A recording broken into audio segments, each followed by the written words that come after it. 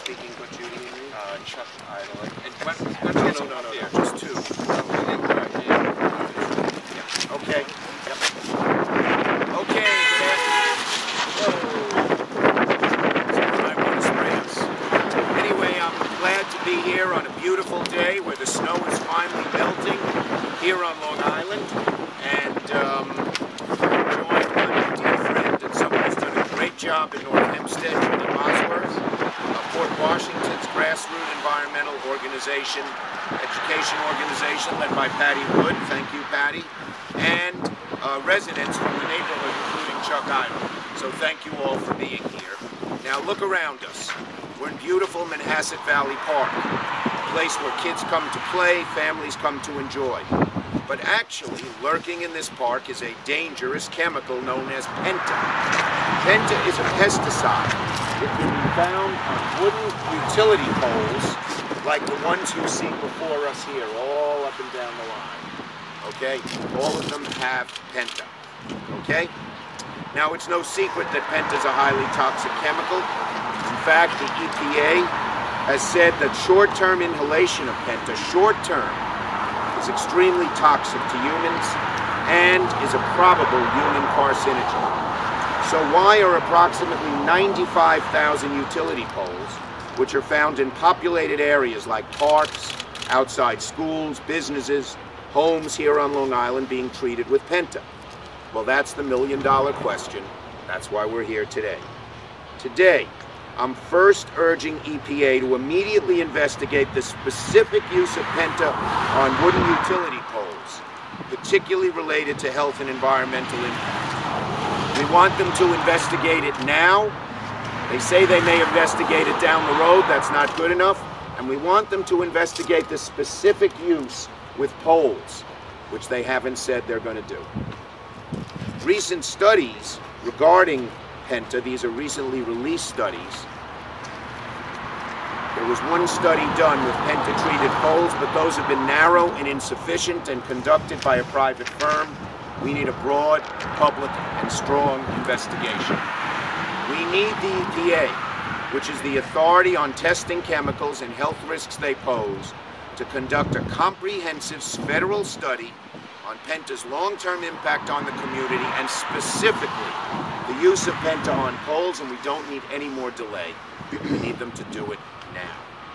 Simply put, I have seen no reputable study that brings me any comfort about the safety of having this chemical in our parks, near our groundwater, or in our backyards.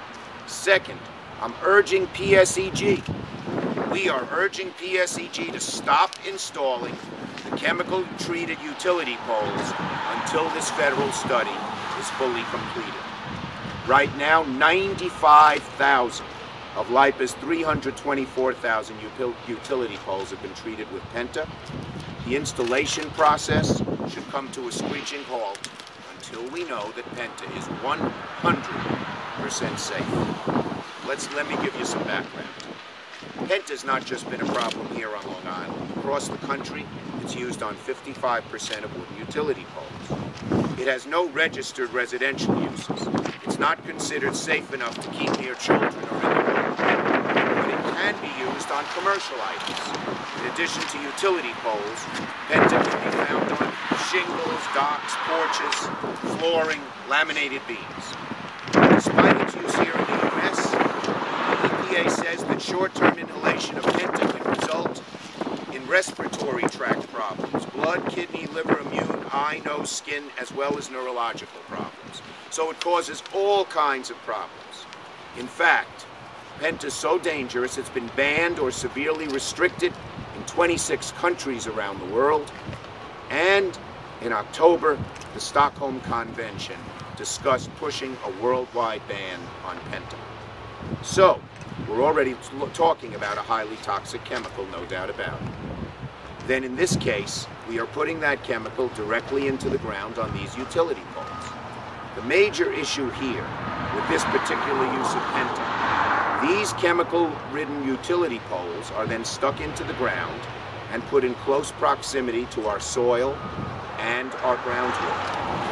We all know enough from the Bethpage plume to know that the risk of chemicals leaching into the groundwater is real.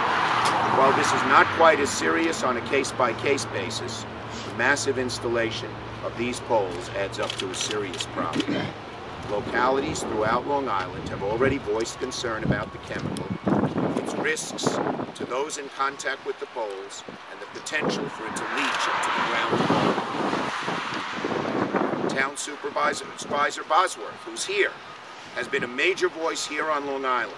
New York East End State Senator Laval and Assemblyman Thiel have introduced legislation to ban Penta in New York State, and the town of East Hampton proposed banning it in their town. In fact, in December, the preservative was found in the soil surrounding utility poles in East Hampton. So the town of East Hampton did a study, and following that by a private firm. But that study doesn't say very much. It only involved testing 3 poles, and the study was only about poles that were recently placed into the ground, so you don't know how long it leached. If a little bit of Penta comes from each pole and there's just 3, it may be one thing. If there's 50 or 100, it may be another. And the longer it waits, the longer the likelihood is that the Penta leaches into the soil. So that study doesn't give us much comfort, as I'm sure Judi will underline. The bottom line is, given the known risks, the EPA must do an in-depth investigation of the long-term use of Penta-treated utility poles. They've looked at Penta before, but not in this specific use. We need them to do it, and do it now. The federal government should be involved, and the EPA must conduct a federal study on Penta's long-term impact on communities with these utility poles, particularly related to the long-term degradation of these poles and the subsequent leaching into the soil and groundwater. But second, I'm calling on PSEG. We're a new company here. They want to be a responsible corporate citizen. We're calling on them to stop installing any new utility poles with Penta until the long-term federal investigation is completed. We hope they'll give us a positive answer. Thank you, and I'm now going to turn it over to Supervisor Bosworth. Thank you. Thank you. I like your voice. Not wearing a hat this time. Yes, that's right. That's right. So I'm extremely pleased to be standing here with Senator Schumer as we speak out about the potentially harmful effects of Penta on our residents, utility workers, and on our environment. I and many of the town residents, including those who are here today, and the Senator mentioned Chuck Idle and Patty Wood, and I'd also like to acknowledge Minta Germain, residents of beautiful Port Washington. We're all extremely concerned about the continued use of Penta as a wood preservative for utility poles. Penta is a probable carcinogen and has long been recognized as a public health threat and is extremely toxic to fish and shellfish. The town's concern about Penta began last spring when attention was drawn to the 80-foot utility poles, and you see them all around us, that PSEG Long Island installed along our roadways as of last January. Several constituents, and they're here today, brought up the issue at a town board meeting, and we began to look into the effects of Penta. Last year we passed 2 utility pole laws. One concerned a timetable for removing unsightly redundant double poles, and the other required utilities to post warnings on poles, alerting people to the dangers of coming into contact with Penta. We know that touching Penta puts us at risk. On their website, PSEG even warns you to wash your hands if you touch a treated pole. Right. Because we know we're always checking that website. Yeah. These utility poles also create concentrated pockets of soil contamination throughout our suburban communities, including our backyards where many of the utility poles are located, including our parks, such as this one. Children walk down our streets, and as we know, kids touch everything. And what about our pets? They're apt to have contact with the poles and the surrounding contaminated soil as well. So I join with Senator Schumer on calling on PSEG to stop installing Penta-treated poles. And I encourage them to look for safer alternatives for their distribution systems, such as non-toxic composite poles, which actually Mr. Idle had brought to our attention. The ultimate regulatory authority on this issue is the federal EPA. In January, I wrote to the EPA and submitted comments for the record regarding my concern about Penta. I am so pleased. Excuse me. Okay. I am so It's the Penta. It means I'm so pleased that Senator Schumer's charge to that agency today is a critical step towards investigating this issue further. Thank you so much, Senator, for your advocacy on our behalf. Thank you, Judy. And does Mr. Idle or Ms. Wood want to say anything? Come on up. And Mindy Germain. Okay, we now have Patty Wood of the, I knew your name, but the Grassroots Environmental Education Organization of Port Washington. Is it Patty with a Y or an I? An I. I just want to commend Supervisor Judi Bosworth for her stand on this public health issue. She really has always felt that her constituents have a priority here. While we agree with the goals of PSEG Long Island and LIPA to harden the system for storm preparation, they're dismayed by their apparent lack of concern for the health and safety of the communities that they serve, as well as our environment. Many people were instantly outraged by the look or the aesthetics of the 200 or so 80-foot poles that were installed last year. But our concern was PSEG's decision to use the wood poles treated with Penta or PentaChloroPhenol, even though they were safer options, albeit a little more expensive, which would have included steel, composite materials, as was mentioned, and concrete. And as Senator Schumer has mentioned, Penta is banned for use in 26 countries, and now the U.S. has remaining use of this highly toxic chemical is as a wood preservative in utility poles. Penta has many breakdown contaminants. They include dioxin, furans, and hexachlorobenzene, which are considered POPs or persistent organic pollutants that are restricted by an international body that was signed by the U.S. in 2001. And also in 2004, October, Penta and all of its byproducts were listed with 3 other substances by the NTP, the National Toxicology Program, part of the NIH, as possible human carcinogens. Well, how does this affect our communities? We are living in an affluent community. Most of us drive our cars to get places, but a growing number of our citizens use the sidewalks to travel to and from work, school, and shopping.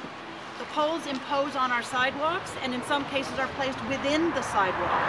Bus stops where parents wait with young children are located all along these paths.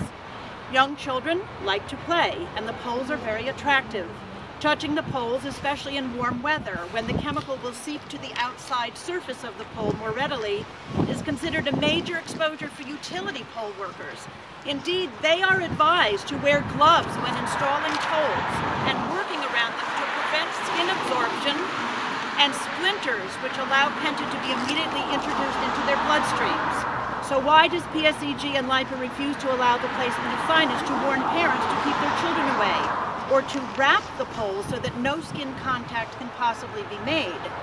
Does PSEG know that here on Long Island we get our water from the soil source aquifer?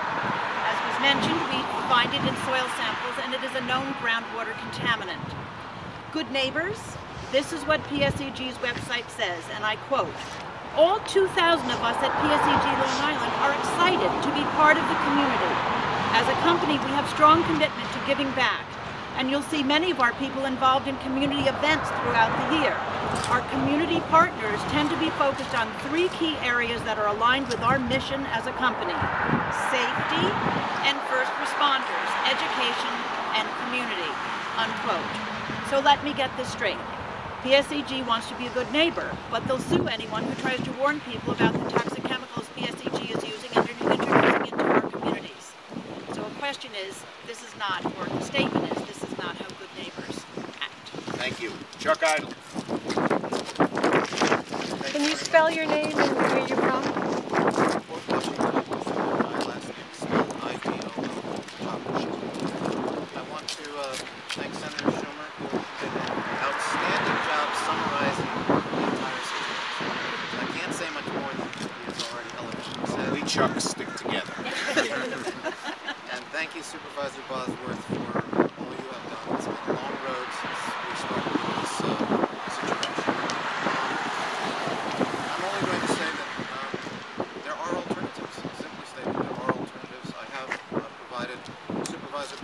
Bosworth with composite poles, which are alternative to wooden poles, and I'm sure across many other states they're doing all sorts of alternative methodologies to save utility services. It's time to look into those and stop using PentaChloroPhenol. It's the full name, PentaChloroPhenol. You should look it up and see what the is a chemical unto itself. And stop using that near our drinking waters. Thank you very much.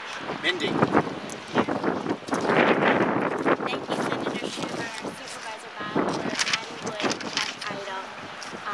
My name is Mindy Germain, M-I-N-D-Y, Germain, G-E-R-M-A-I-N. I'm the Executive Director of Residents for More Beautiful Washington, a quality of life environmental local organization that's been around since 1968, advocating for the health and safety of our community. And our health committee is extremely concerned with the degree our citizen breed is being exposed to the toxic chemical Penta, which the U.S. EPA has declared is extremely toxic to humans from acute short-term ingestion and inhalation. Utility poles that line the roadways where we live, learn, work are treated with Penta. As advocates for a walkable and vibrant downtown, these unprotected toxic poles abutting the sidewalks, schools, parks, shops, and restaurants of our community run contrary to our vision of a pedestrian-friendly downtown. Furthermore, as advocates for the health and safety of our drinking water, these toxic poles put our sole source aquifer, as Patty just mentioned, at risk. Efforts made by our local municipality under the leadership of Supervisor Judi Bosworth to limit the exposure of Penta by requiring do not touch signs were answered with lawsuits. Residents joined with local water districts and elected officials in requesting that the EPA completely outlaw the use of Penta to preserve utility poles and mandate that utility poles already treated with Penta appropriately be wrapped and feature warning signs. We thank you so much for your leadership. Thank you, Mindy. We'll take questions, and then Judi and I will go walk along the poles for those who want to see that. Senator Schumer, there's a lawsuit against the town for the signs. Do you think, from PSEG, do you think they'll cooperate with you? Well, I hope they'll cooperate. As Patty mentioned, they are a community-minded organization, and this is being community-minded. You know, there's real danger here. If you're supposed to wash your hands after touching the poles, what are we to think? You know, the irony is we took the language directly from PSEG's website, and yet they have a problem with us asking them to put it on the poles. Other questions? Other topics? Other topics? Just your thoughts on the controversy surrounding Hillary Clinton's emails. Yeah, well, look, she's done, I know her, and she's done a very, very good job of releasing 55,000 pages, more than any other Secretary of State has done. The investigation of Benghazi has come over and again, and it's come up with zeros. The average person wants us to be focusing on getting middle-class incomes, getting up again, good-paying jobs, protecting us from terrorism. I think that this is something, you know, it's part of political life, but we ought to be doing more things that are vital to the average citizen. Okay, thank you, everybody. Thank you. Go over here.